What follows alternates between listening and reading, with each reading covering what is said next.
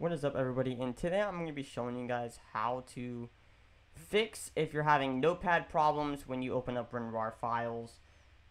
So if you do not have Winrar, this application, I'll put a link in the description. And the problem if you don't have this, so your zip files will automatically extract in Windows. And it is completely free. I know people say it's not. It is free. It's just they try to trick you. So go ahead and go to your settings on whatever computer you have. You can't do this on Mac, so no video on that. So you want to go to apps, and you want to go to default apps here. So, and then you want to go to choose default apps by file type. This is kind of going to show all the file types on your computer. And it's going to take a little bit to load.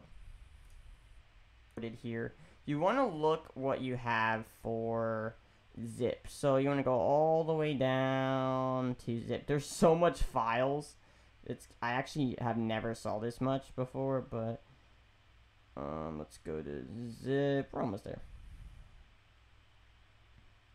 So we have zipped X or zip. So if you click this, you have choose an app, right? So people have it on the Notepad version, I believe. So if you click Windows Explorer, it's gonna be all weird.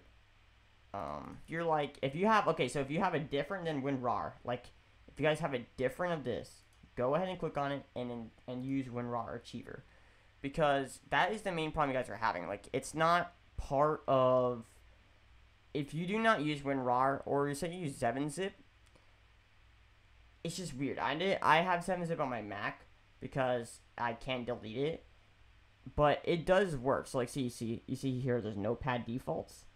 Try to use WinRAR, but not for these, obviously. Like text document, you can use like Notepad Plus. That's something I do use on my main computer.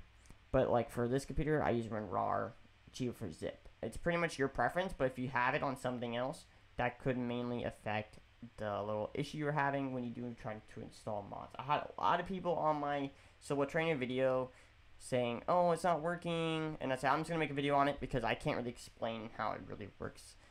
But yeah, hope you guys enjoyed the video. But if you guys want any other videos like this where I just help you guys with some bugs you guys have or issues, leave in the comment section. I'm always open up to recommendations for my channel. So yeah, see you guys next video. Peace.